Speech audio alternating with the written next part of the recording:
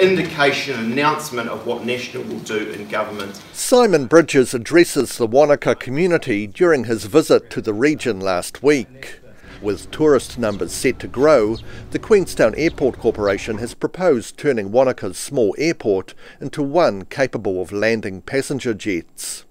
Reality is you've got huge numbers of tourists coming into this part of the world. It's a big part of how New Zealand makes a living, and so broadly speaking, whilst it's for the airport, it's for locals, I'm somewhat sympathetic to the case that's being made around an additional airport at Wanaka. Bridges says the Resource Management Act and other planning laws protect locals, and he'd like to see local residents have the final say on any expansion.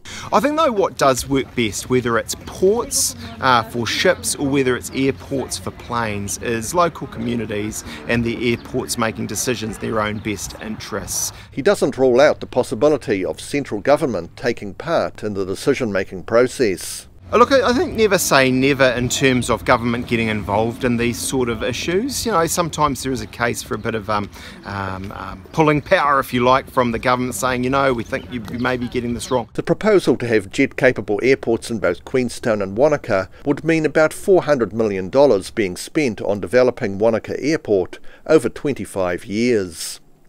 In Wanaka, The South Today.